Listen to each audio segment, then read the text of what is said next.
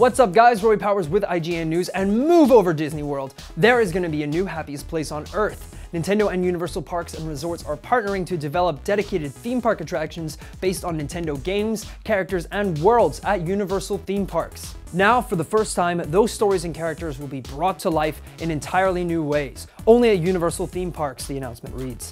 The immersive experiences will include major attractions at Universal's theme parks and will feature Nintendo's most famous characters and games.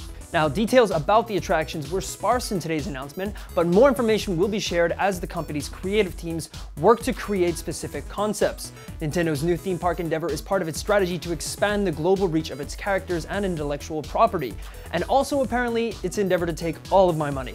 For the latest updates on the magical Nintendo world, we will keep you updated right here at IGN.